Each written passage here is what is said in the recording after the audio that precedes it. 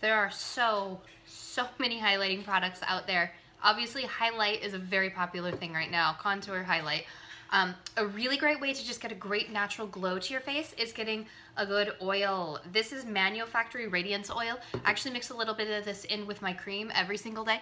I don't have any makeup on my skin because I use an oil. I at times do use a little bit of a highlighting product. Personally, I kind of like just my skin to have a natural glow. It's a nice way to start. It's a good base. And if you have that too, it will shine through your makeup. There's my personal favorite, because again, I don't wear a lot of makeup, but sometimes I do like a little bit of extra highlight. I love these Algenist drops.